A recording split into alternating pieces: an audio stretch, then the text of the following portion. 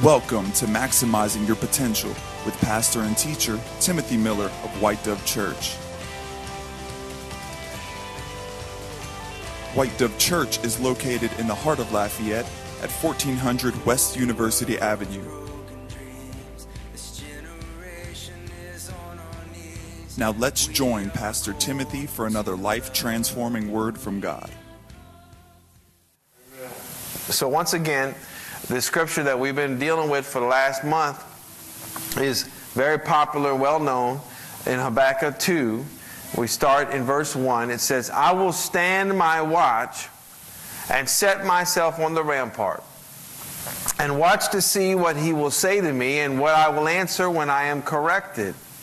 And then the Lord answered me and said, write the vision and make it plain on tablets. Write your impossibility list so you can believe God for what the Lord has shown you is in your future, that he may run who reads it, that he may have some hope and have some excitement because he has something to look forward to.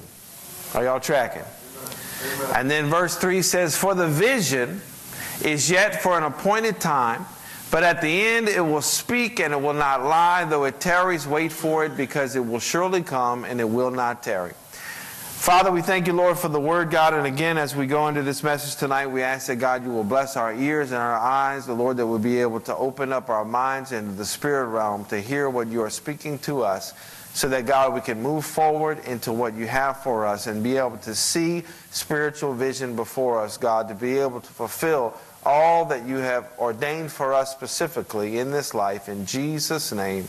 And everybody said.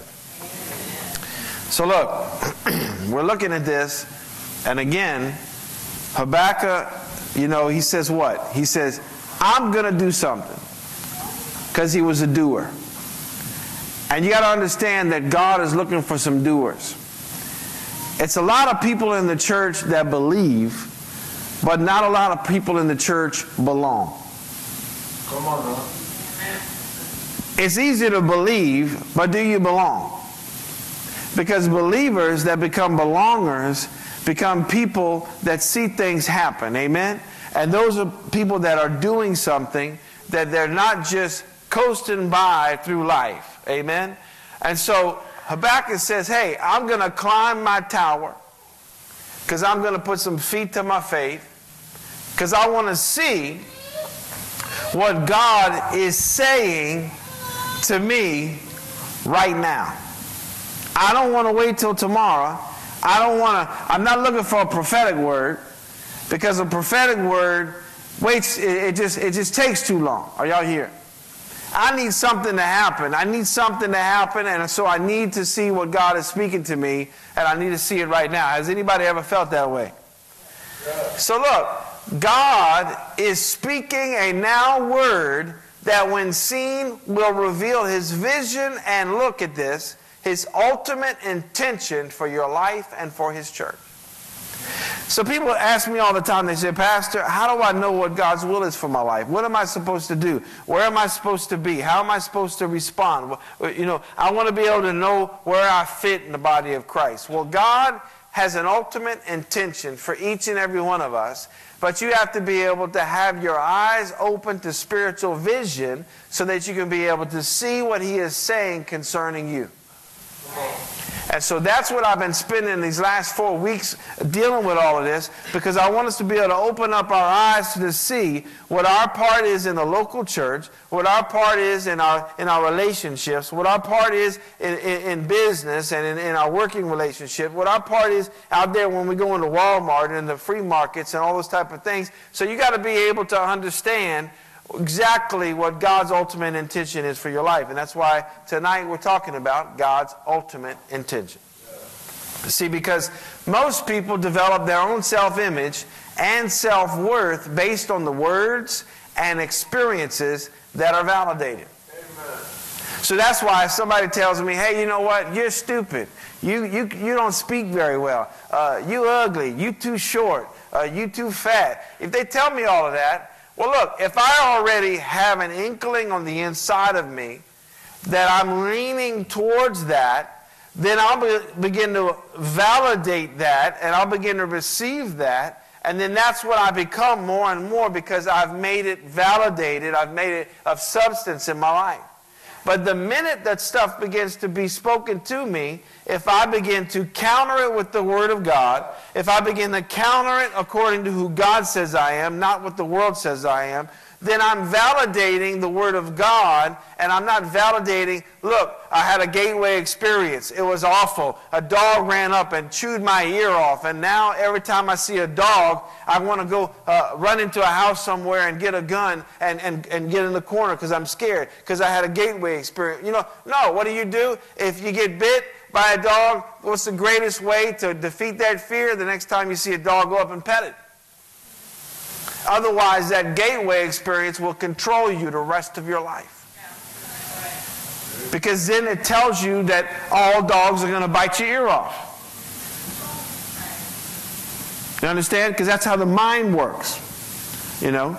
And so that's why I told you this once before, is that growing up, I didn't do the theme park thing. You know, I went to a couple of things, and I remember my brother was a lot older than me, and he went and rode the Raging Cajun at Pontchartrain Beach, and he got real sick, and he didn't have a good experience. So I made a decision. You know what? Well, he did that for me. I'm never doing that. And then I got older. Then my kids wanted to go ride at the theme park, and I was like, I'm good with that. Well, you know what? One day I decided to get on the rides with my kids, and now I ride them more than they do. Because what did I do? I got that gateway experience, and I turned it around to the positive and created a new experience that I validated that this is not something I don't want to do. Now this is something I want to do that can be fun and beneficial. Are y'all with me? So look, without God's Word activated, and this is so vital, that word activated, and I highlighted it on purpose, without God's Word activated in your heart, your own estimation of yourself will be louder. Yeah. When God's Word is activated, it's the loudest voice. Yeah. But unless you activate it, then your own estimation of yourself is going to limit the vision of God from coming to pass in your life. Because you'll always say you can't. You'll always say that you won't. You'll always say don't. You'll always say not. You'll always say everything that is Antichrist speech. Antichrist speech is always things that go towards the negative of how it's impossible. But Christ's speech is everything that goes through the way of it can be done because all things are possible through him that believe. I can do all things through Christ that strengthen me. I'm more than a conqueror. I'm an overcomer. I'm the head and not the tail. I'm blessed coming in and blessed going out. So look, I got to understand that I've already won this race, that the race is fixed. We go a little further. One of my favorite scriptures, Ephesians 5:14. Therefore, he says, awake you who sleep, arise from the dead, and Christ will give you light. We have a lot of people that are not physically dead, but they are spiritually dead, that they need to be awakened so that they can be able to walk out the purposes and the plans that God has for them. And so I'm just telling you that you have to begin to see not where you are. Yes, you realize this is where I'm living and this is where I'm at, but you can also be able to see where you're headed so that you don't get stuck and marooned, you know. Look, that 3-hour tour turned into something awful. And so you got to understand that don't get complacent where you just settle and get comfortable into a position because it seems right. If it had been me, I'd have been done in that water talking about I'm going to get off this thing. I'm going to swim until I can't swim no more. I'm not staying out here with Mary Ellen and all these people. I don't even know their names, but Thurston Howell and all those folks. I'm not staying out here. I'm not staying out here. I got to go because I got a vision. Are y'all here? Gilligan might have had his island, but God's got a vision for me. Are y'all here? And so look, vision is best explained as the act of imagining a reality that hasn't arrived yet. Now, the best way I can describe this is little girls as they begin to get to that place in their life, they begin to think about their wedding day. And what do? They think about their dress, and they think about the guests, and they think about the cake, and they think about the groom, and they think about that moment, and they're standing at the aisle, and they're looking down at this man, and he's looking at her, and the preacher's there, and the goo-goo eyes, and at that moment, they don't know who they are anymore. If you say that, if it's Bill and Lucy, you say Bill, you say Lucy, no response. Because at the altar, they're brain dead. But what do? They dream. And they walk that altar, they walk that aisle. That little girl, she walks that aisle 100 times in her life. Because in her mind, she's thinking about it. And that guy, he thinks all those times of when she's coming, and she's coming towards him, and he's going to be married to her, and it's going to be wonderful, right? And so that's a vision that they develop. And it's something they dream about, the first car that you're ever going to have. And you're going, I'm going to get my license. I'm going to get my license. I'm going to get my license. Then you get the license, and you're like, you got the license. And now it's like, I need my car. And then you get the car. And when you get your first car, you just look at the keys. And you just jingle them. But see, before you ever got your first car, you dreamed about it. You dreamed about yourself driving. You're driving down the Sonic, right? Or driving down, doing your thing. Are y'all here? Why? Because whatever your thing is, whatever it is, if you're a musician, I'm a musician, and I remember thinking about my first set of drums, and I was and being able to play in my first concert, and being able to do my first recording, and all those different things. And I did all of those things, but I did them in my head before I ever did them for real. And so God wants you to understand that you have to develop a vision of where you want to go and begin to live in it, by imagining a reality that has not arrived yet, but he wants you to do it according to what he's calling you to do. Are y'all here? Yeah. See, the principle is that you have got to see whatever you are hoping for by faith, envisioned in your heart and in your mind before you can ever see it in your reality. You have to see it. It has to be real to you inside before it ever takes place. It has to. Okay, so look, if you believe in your heart that you're a failure and that you can't succeed, then ultimately what you are saying is that you don't deserve as a child of God to walk in his ultimate intention for you. You're basically saying, oh God, you made a mistake. I don't deserve all the goodness that you want to bless me with. I said, we know that that's not true, but the mind is a terrible thing because it plays tricks on us. See, the truth that you got to know is if you stay in your present place, all you're going to get is what you can see in the natural. If you stay in your present place, your position in life that you're in right now, all you're ever going to get is what you can see in the natural. The wrong mentality will stop you from reaching the proper place. So again, the questions come. What am I supposed to do with my life? Pastor, what's the will of God for me? What am I supposed to do? Look, I can't wave a magic wand over you and tell you what God's will is for you. I can't do that. I know you want me to, but I can't. You have to get a word from heaven. You have to go and see the vision of what God wants to do through you. And you have to see it first and then walk it out.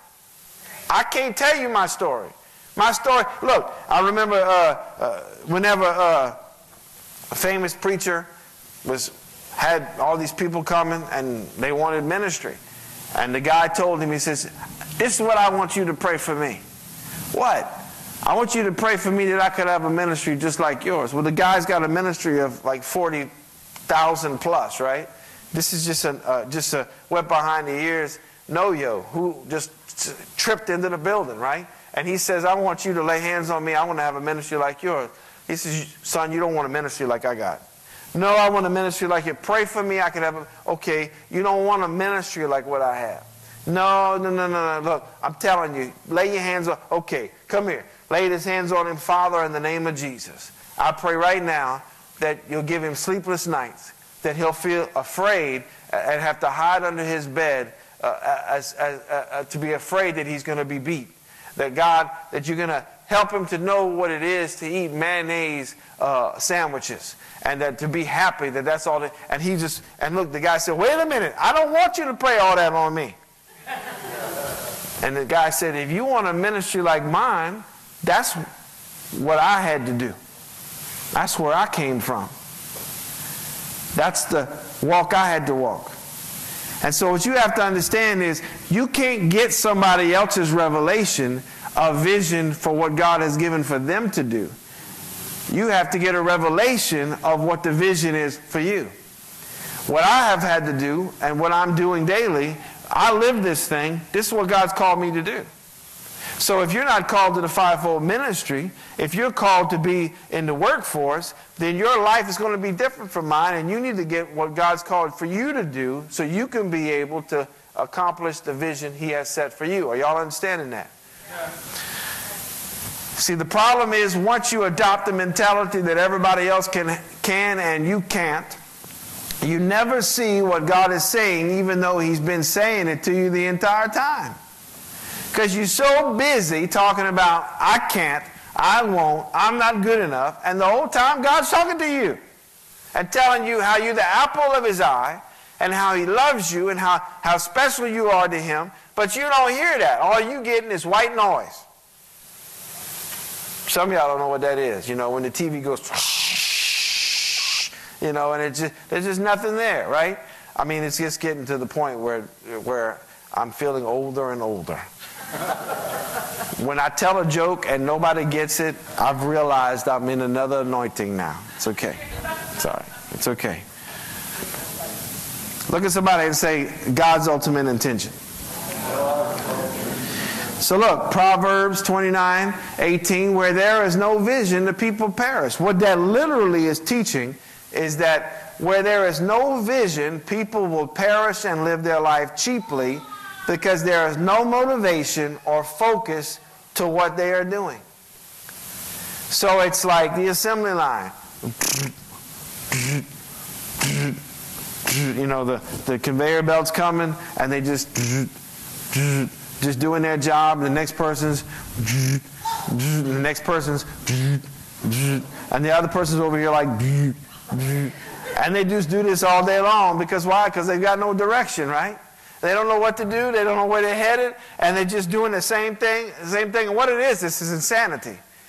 Doing the same thing, expecting a different result. Guess what, sunshine? The conveyor belt's going to keep coming this way, and it's going to keep coming with stuff, and you're going to have to keep on doing what you got to do until you make a decision to get out the line and say, you know what? I'm getting out of this thing, and I'm going to break free because I'm a prisoner of my own demise.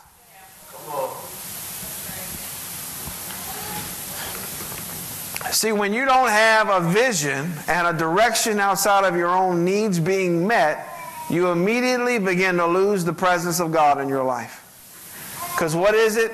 It's about food, fuel, clothes, shelter, transportation, going to an event, doing this, going there. It's never about worshiping the Lord, because all you're worried about is the next thing you need. The way you can be fulfilled. And God's like, if you can just understand Matthew 6:33, if you can just understand that, then you know that you don't have to worry about your needs being met if you'll just seek me. Seek the kingdom. Walk in righteousness. I'll take care of the rest.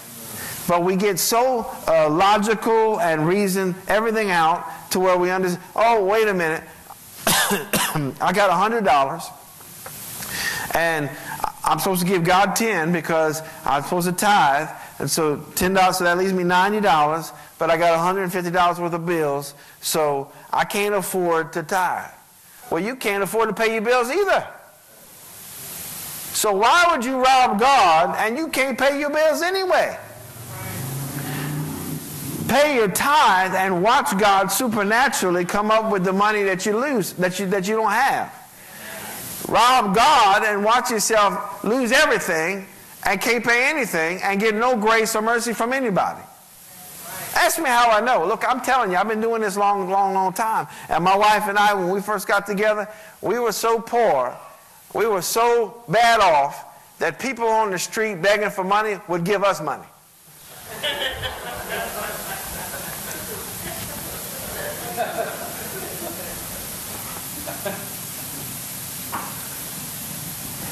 See, look, the good news is that God has an ultimate intention or a vision for every person's life.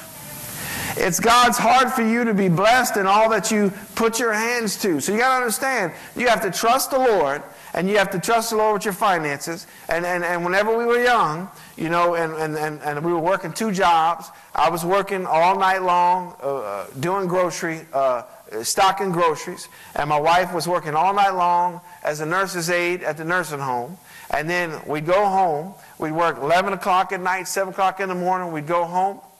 We had 1 car between us, and so I'd drop her off, pick her up. We'd go home to our little apartment, and then I'd go back to work at 11 o'clock that morning at a restaurant and work from 11 to 2 o'clock. And then I'd go home for a few hours until that night, 11 o'clock, and start all over again. That's what we did when we first got married. And we did all of that and still didn't have anything. But we always paid our tithe. And somehow we got from there to 26 years ago to here. And that somehow is because of the faithfulness of God. You got to understand that, okay? See, because God had an ultimate intention for us. And it's God's intention for you to be healthy, happy, and holy. For your kids not to be crazy or to drive you crazy. For you and your spouse to have a happy home and not to have a war zone for a home. For your money to stop acting funny, and for you to stop acting funny with your money. And for you to be blessed and not stressed. Somebody said amen. Amen. See, Jeremiah 29:11 says, "For I know the plans I have for you, says the Lord. They are good plans, plans for good and not for disaster, to give you a future and a hope." So look, God did not wait until you showed up to create a purpose for your arrival. Oh, well, so-and-so is born, so let me see, what am I going to do with so-and-so? You know, I got to figure something out because, I'm so busy all over the world. God doesn't do that. God had a vision and a purpose for you. He was there, Psalm 139, in the mother's womb. He was a part of everything that you are, the reason that you can do what you can do, the abilities that you have, everything you are. God was there. And it was on purpose. If you can sing, it was on purpose. If you can't sing, it was on purpose. Okay? If you're able to be good with math, if you're not able, or whatever your gifting is, God was there, and it was for His glory that He created you exactly. You have been created perfect for your purpose. God had a vision and a purpose for you that He established in heaven and then sent you as the answer in the form of your arrival. Do you get that? And so it's important for you to know that the gifts and callings of God are without repentance, and they are irrevocable. No matter what you think or what others think about you, God's ultimate intention for your life will stand. So they can name call you, they can talk about you, they can lie about you, they can do whatever they want, send rumors around about you. They can put an ugly post about you on Facebook and leave your name out, but you know they're talking about you. Yeah, I know about that. People do that. And they think that we're stupid. But they also think that we care.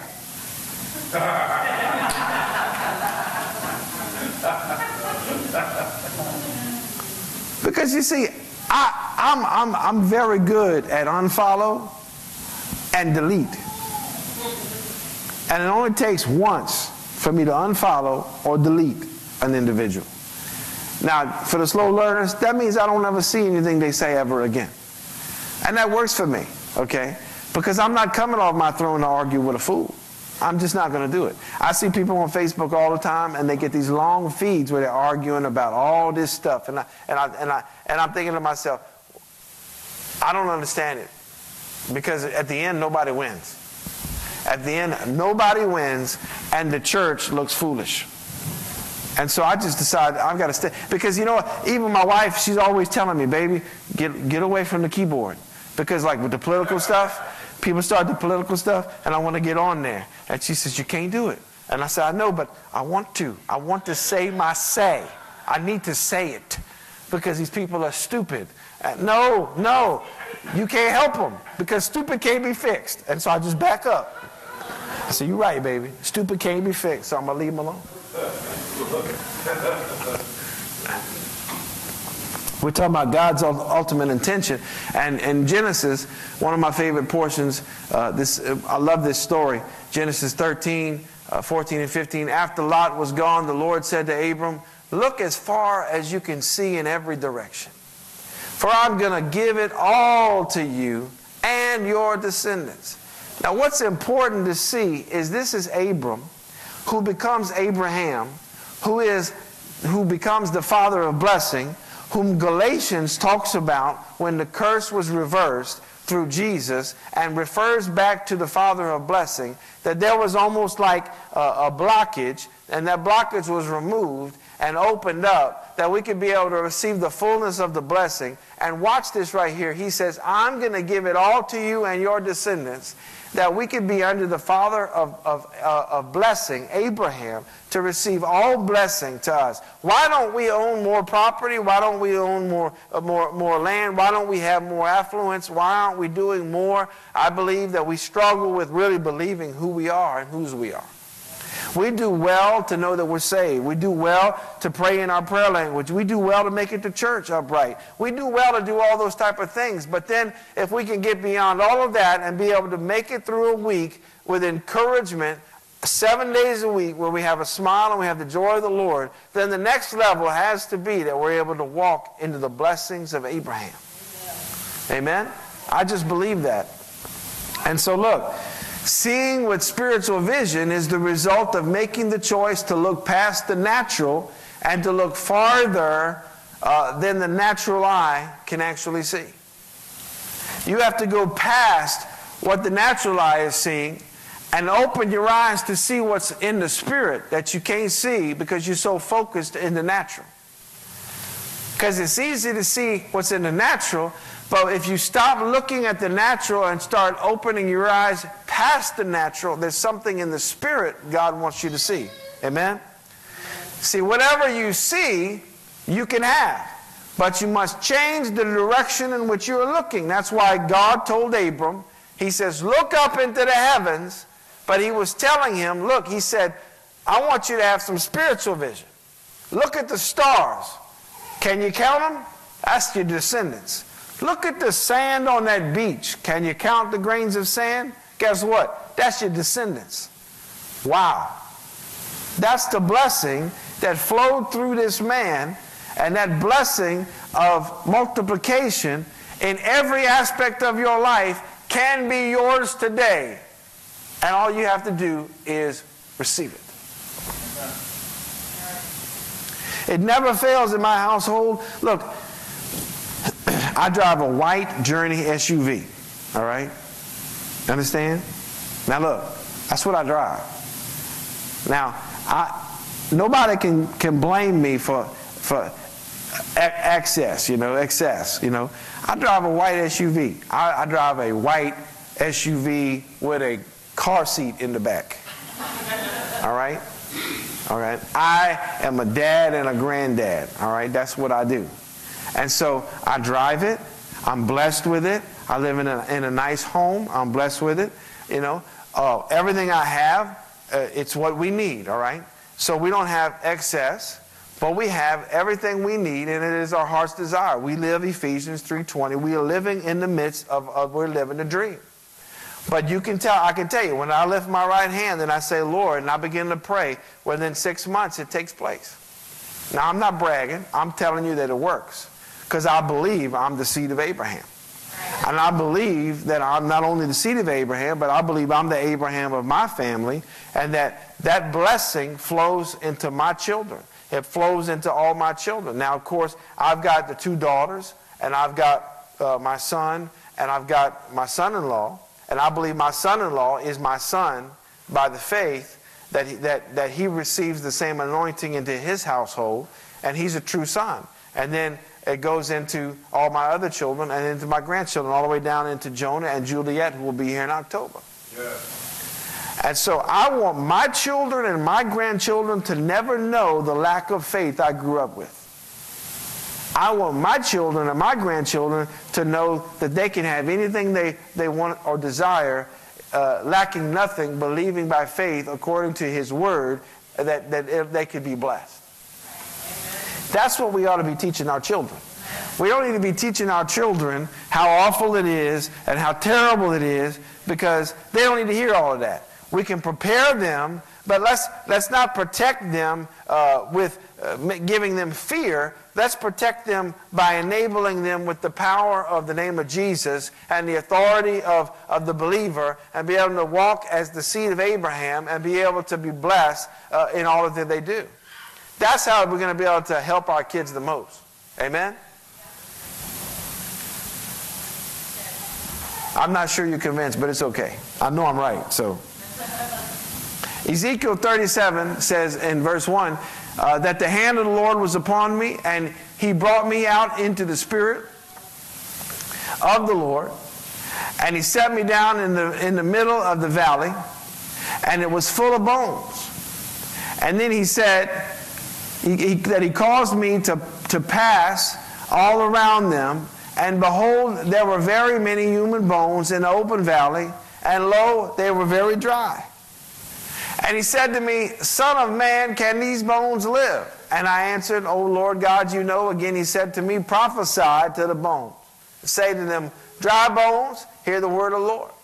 And thus says the Lord God to these bones, behold, I will make breath enter you, so that you may come to life. Now look, what does this teach us? And we've preached this before, but let's look at it from a different way. The God that we serve is above natural limitations. So natural limitations will tell me I'm looking at some bones. I can't tell them bones to get up because they're dead. But look, God is above the circumstances, and He's above any roadblocks that might come in your life that might try to come your way to throw you off of where the Lord's trying to take you. Which means, yeah, they dead, but God is bigger than those dead bones. And when He speaks, those dead bones have to live again. Are y'all tracking? So the Spirit of God isn't affected by what things might look like in the physical realm, but instead He affects things in the physical realm by way of His ultimate intention. Which is where you come in, because when you step into a place, you bring with you something that wasn't in that place until you stepped into it. Amen. You and I have the ability to change the atmosphere, the climate of any place, any restaurant, any home gathering, any place we go, if we carry authority with us. See, because when I get together with folk, I have the authority of Christ. I'm not going to allow anything to deter me from the authority I have in Christ. I'm going to have the full armor of God on. I'm not going to, look, if I feel any kind of tingle, I look at my wife, she looks at me, she knows. We're leaving. It's over. Because I'm not going to sit there and allow the enemy to ambush me. You have to get that. We're dealing with God's ultimate intention. Y'all all right? Y'all give me a few more minutes? See, if a person wants to walk with spiritual vision successfully and live out God's ultimate intention for their life, then they need to have a few things in operation. I'm going to give you 4 quick things, and then we're going to pray. Number 1, God must be your ultimate authority. Now look, this is basic, but sometimes we need to be told this type of things. God must be your ultimate authority. Why is this important? The Bible tells us in Psalm 46, 10 and 11 that we should be silent and know that I am God, that I will be honored by every nation, that I will be honored throughout the world, and that the Lord Almighty is here among us, the God of Israel is our fortress. So look, God must be the ultimate authority in your life. God's ultimate intention will only work if we are willing to stop our plans, our agendas, understanding that we can only be successful in life if we are connected with God and connected with His authority. It doesn't matter how many plans you have, what your agenda might be, what you think you're supposed to do. And look, it could be that you say, well, I'm called to do this and I'm meant to do that. And that's all wonderful. And that's where the most trouble happens, is that when folks start talking about what they're supposed to do for the Lord. But the real question is, have you submitted that to the Lord? Have you submitted it to the Lord? Because there's the birth of the vision, okay? And there's the death of the vision, and then there's the resurrection of the vision. And God will test you. And God will test you because you'll get the vision, and you're ready to get out there and plow, and then the Lord will come and say, well, okay, is this vision more important to you than me? Because I want you to put it on the shelf. Wait a minute, Lord. I'm gifted. I'm supposed to put it on the shelf. And then when you say, okay, Lord, not my will, and then it dies, and then the Lord says, here. Because now I know I'm first. That's good. And He needs to know He's first because Lucifer bailed out on Him. Adam and Eve bailed out on Him. He dealt with the problems of men to where Noah had to build a boat. He dealt with Moses having to deal with the children of Israel where he had to let them die off. So He knows that men are foolish. And so because He understands how our commitment level can be questionable, He comes to us and He says, listen, I want to give you a vision, but I want to make sure I stay first. So God must be the ultimate authority in our life. Number 2 is listening for the voice of God. Okay, we're trying to make sure that we're able to function in what God's ultimate intention is for us, so that we can walk in spiritual vision, so that we can be able to maximize our potential, that divine potential the Lord has just for us. And so, as we are the answer to what God has purposed in this world, specifically for us, that when we arrived, we were the answer. God says, listen, you have to be able to listen for my voice. And when we look at the scripture in Isaiah 50, 4 and 5, it says that the sovereign Lord has given me His words of wisdom so that I know what to say to all these weary ones. Morning by morning He wakens me and opens my understanding to His will. Well, how does He open my understanding to His will? Because He speaks to me and I'm listening. Okay? The sovereign Lord has spoken to me and I have listened. I do not rebel or turn away. And that's why I was telling somebody earlier, when you hear that small voice, you always trust that small voice. I do it when I'm driving on the interstate. I'm driving on the interstate, and I come up on an exit, and I feel this inkling in me, I'm supposed to take the exit. And I'm like, I don't need to take the exit. And I get right up on the exit, and I just jump off. I say, okay, Lord, why did I take this exit? And see, I don't never know if there's a horrible accident or there's something being prevented. And you'll never know, but you have to be able to trust the Lord, because I'd rather trust that small little voice than shut it off and then I can't hear anything that He's speaking to me. And it served me very well, because we've heard of things, well, this took place at such and such a time, and we were stuck in traffic, and had we been able to get to where the point where we wanted to be, we would have been in the middle of all that. And I might not be here tonight telling the story. So you have to trust that you can listen to the voice. Amen? See, Ezekiel listened to God's voice and raised a mighty army. The principle is God can only speak to you if you are listening. And that's why you need to silence every other voice. Whenever you get an opportunity, you silence those voices and you get along with the Lord and you let Him talk to you, and you get the game plan that the Lord has for your life. What I do here on Sundays and on Wednesdays, Sundays I speak corporately to the corporate body. I speak in such a way to where whosoever wills come in here. On Wednesdays I speak to the family of God.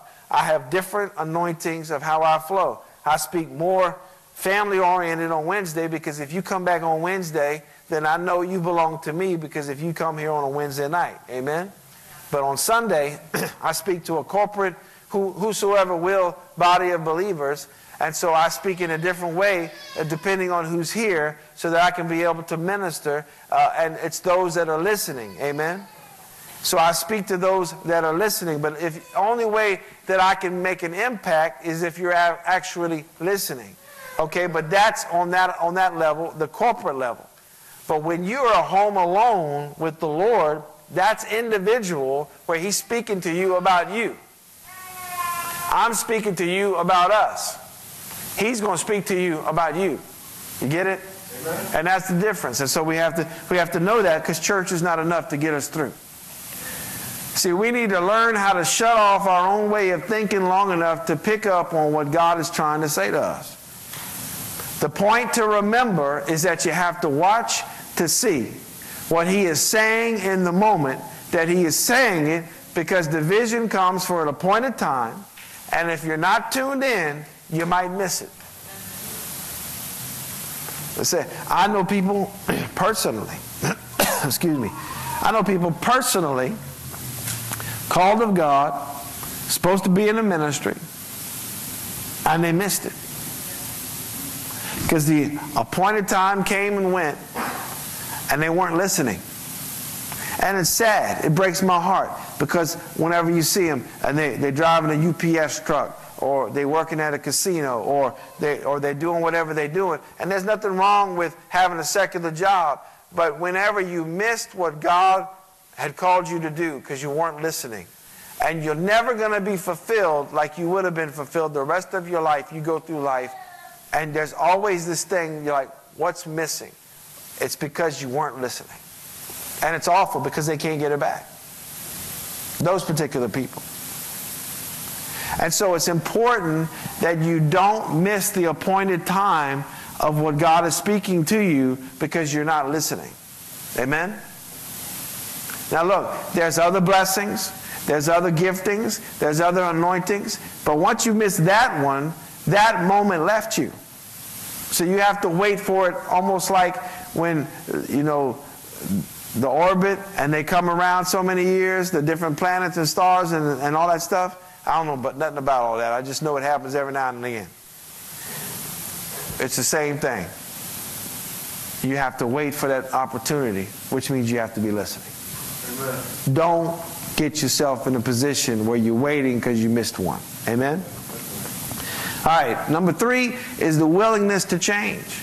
And this is tough, because we like being who we are. And we like being who we are in such a powerful way that we're going to make sure everybody knows how much we like being who we are. And if you try to tell us anything, we show you who we are. We show you who we really are. We take the mask off and we show you. Amen?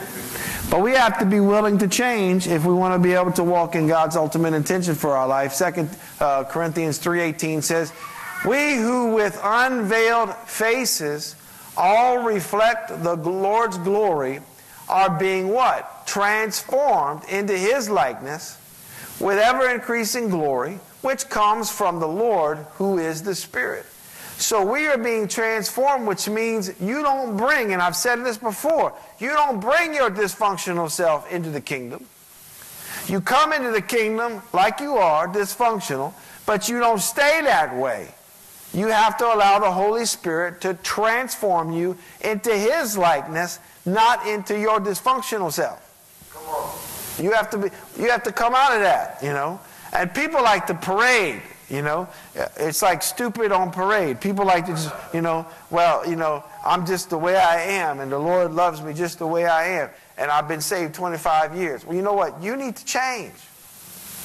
Because that may have worked for the first couple of months, but, all of this buy a flower, fly around, hippie Christianity, I can't stand that stuff. You have to get in the Word and get some discipline and get some order in your life so you can be effective for the kingdom. Right. Because God desires to take you to a new place in your walk with Him, where you don't tell the same story, where all you have is, I was addicted, and that's all you could ever say, You have to have more than that. You have to be able to do more than that. Arthur goes into jail, he doesn't tell the same story. He teaches the kingdom keys. They already know his story. That's why he's in there. So now that he got past that, he don't have to do that every time. He may reference it now and again, but he can put discipleship into those men or in any of them that come out. Why? Because there has to be more than. You have to go to the next level. You can't live on that revelation forever. You have to stretch yourself. Amen? And so you go to a new place, because the old place, you might get 2 or 3 people, but there's 20 over there that you're never going to touch until you go to your new place. Ezekiel had to change to have the victory that he had. To go into battle with an army of people that were dead and now alive was different for Ezekiel. Man, that was different for everybody. But could you imagine getting ready to go into battle? In this day and age, the Lord comes to you. Doug, I'm ready for you to go win a battle for me. Go to the graveyard. I'll be there in a minute. So here's Doug at the graveyard, standing by himself. The graves start cracking open. All he sees is skeletons everywhere. God, what now? Breathe life into those bones. And then an army comes out of the graveyard, and Doug and this army do a great thing for the Lord. Guess what? That's what happened with Ezekiel. As crazy as it sounds, that's what happened. And it had never happened before, but he had to change the way that he thought about life and about battle and about faith. Otherwise, he wouldn't have been able to do what God wanted him to do. Y'all see that? I'm coming into a close. Ezekiel changed his viewpoint and as a result saw victory. If you like the way things are in your life right now, then God can't help you. I'm not trying to be funny. I'm just telling you, if you like the way things are in your life, God cannot help you. Nor will He help you. He will just love you, but He can't help you because you've made a decision. This is it. I've gone 2 steps. I don't want to go a 3rd step. I'm staying right here. You go somewhere with a 5-year-old and it's hot and the humidity's strong and they haven't had lunch yet, you're going to get to a point where that child's not moving anymore until they get some food and some air conditioning. And there's not a military in the world that's going to move that child. I know this from experience.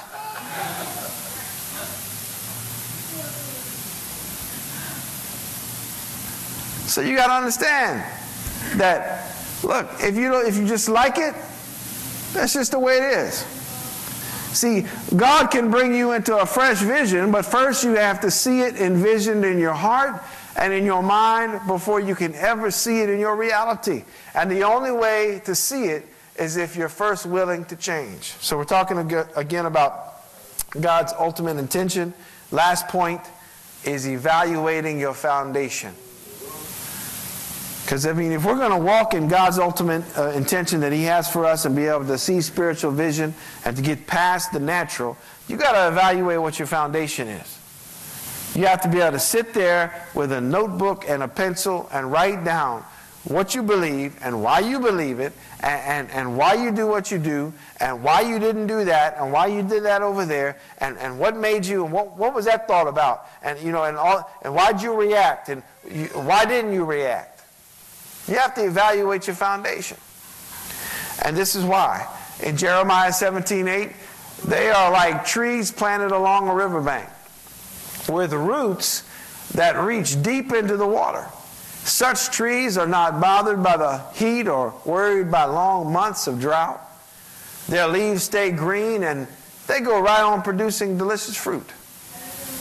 Now, why is this? Look, roots symbolize where your foundation comes from, and the roots of the tree symbolize character. See, you can't see the roots of a tree because they're underground and out of sight, which, of course, like the roots of a tree, many times our character is also hidden out of sight somewhere underground. Sometimes that's a positive thing, and sometimes not so positive. But God wants to build our character, those that call ourselves sons and daughters of God. And this is why you must evaluate your foundation, because if your roots are holy, then the branches will also be holy. But if you're doing foolishness and shenanigans and godless chatters coming out of your mouth, then you need to check your roots. Amen. You need to check your root system and see what's going on, because there's something wrong somewhere if what's coming out of you is not lining up with what God's Word says. See, once you see God's ultimate intention, you now have to use whatever you possess and put it in line with the revelation that you've received, so that your circumstances then can begin to change. You will never get anything from God just sitting. You need to get up and do something with whatever the Lord has given you. And this is so vital, because look, I'm telling you, you got to do something. You got to pick up the jawbone of an ass, get in the water, pick up some mud and put it in your eye. Do something. Miracles are worked. God don't drop a miracle on you. Sovereignty comes from heaven, where He'll just drop a sovereign move on folk. But miracles are worked.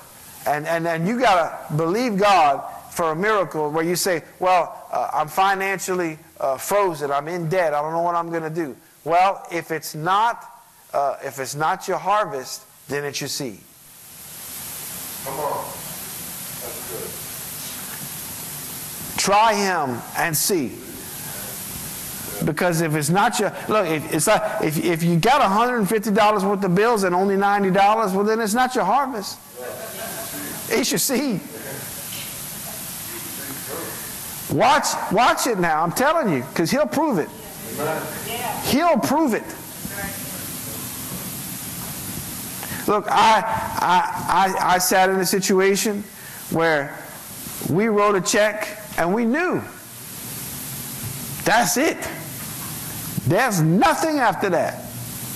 And supernatural, God just proved Himself over and again and again and again.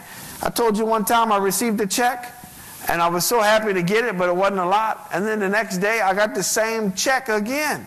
And I called and I said, y'all must have made a mistake because you printed 2 identical checks. And they said, no, just enjoy it. And I said, well, okay. And I was faithful. I was giving my tithe off. I was on unemployment, and I was tithing off of unemployment. If you know anything about unemployment, once you tithe off of unemployment,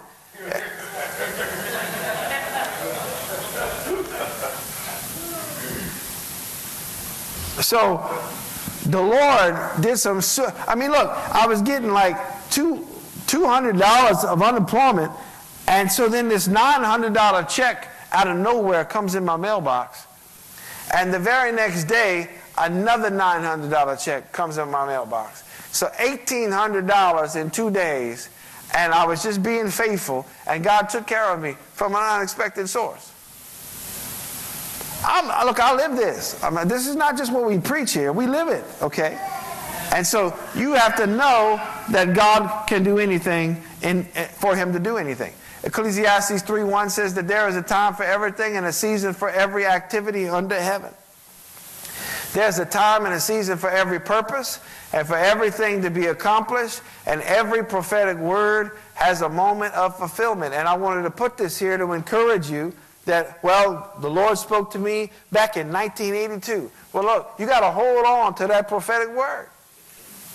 Because if you don't, if you lose faith, believe it or not, when you lose faith, you stop the clock.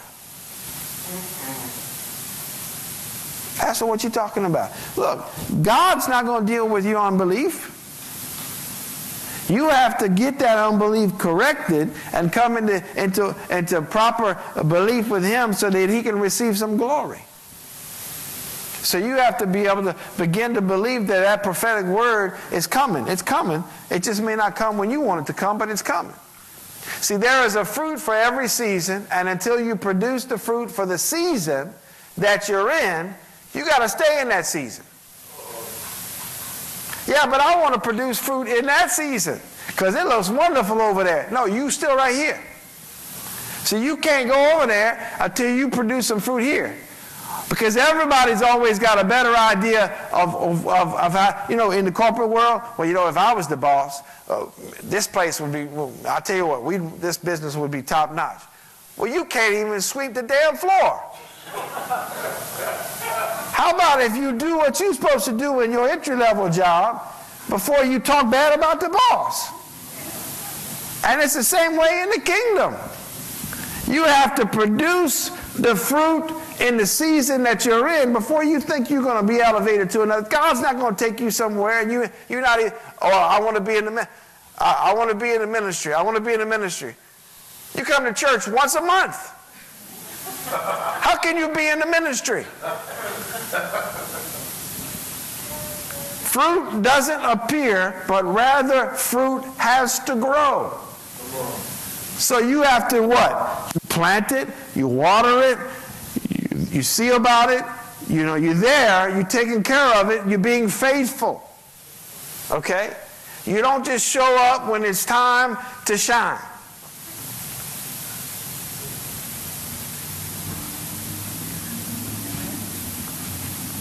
Amen? See, you can't be a millionaire until you first learn how to balance your checkbook. Folks talking about, God, make me a millionaire. God, make me a millionaire. And your checkbook is $39.26 in the red. God is not going to make you a millionaire until you can be faithful in the little things. God has a process that brings all of His purposes to pass called time. So you have to be able to understand that in the process of time, that you have to do what? You have to be processed. And in that processing, that you're going to go through that process to where you can be able to be faithful in the small things. Then He'll make you ruler over many. But He's not going to make you ruler. You're not. How can He give you $1 million if you're in debt now? Because you're going to lose the $1 million and still be in debt.